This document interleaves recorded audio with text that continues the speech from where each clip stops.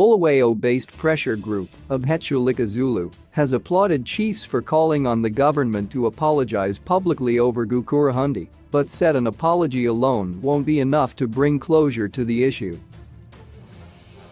On Friday, Matabeleland South Provincial Chiefs Assembly Chairperson Chief Masendu advised President Emerson Mnangagwa's government to apologize for the Gukurahundi massacres.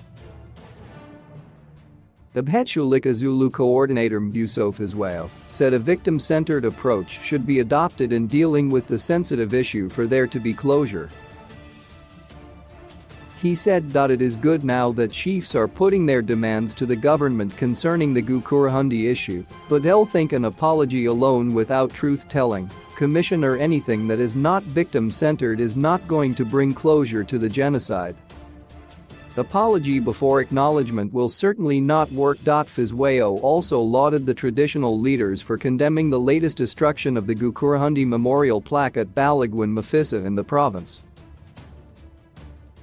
The destruction of the plaque, which occurred on 4 January this year, was the third in 2 years. Fizwayo said, when chiefs deplore such barbaric behavior, it also gives confidence to the people that their leaders are with them. Mind you, people have sacrificed their scarce resources to mount the plague, but someone just decide to destroy all that with impunity. Again, we applaud the chiefs for that, but they should go further and demand the cessation of such wayward behavior in future.